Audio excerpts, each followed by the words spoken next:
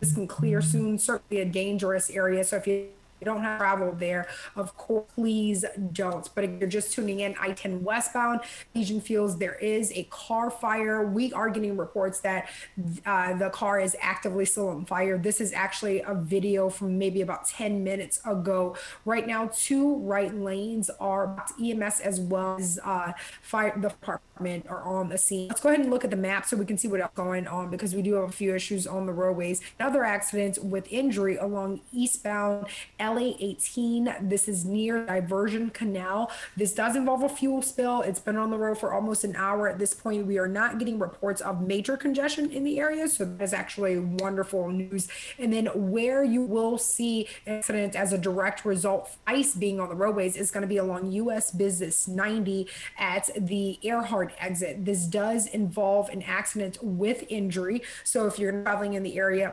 please be safe right now. We're getting reports of right lanes being blocked the area.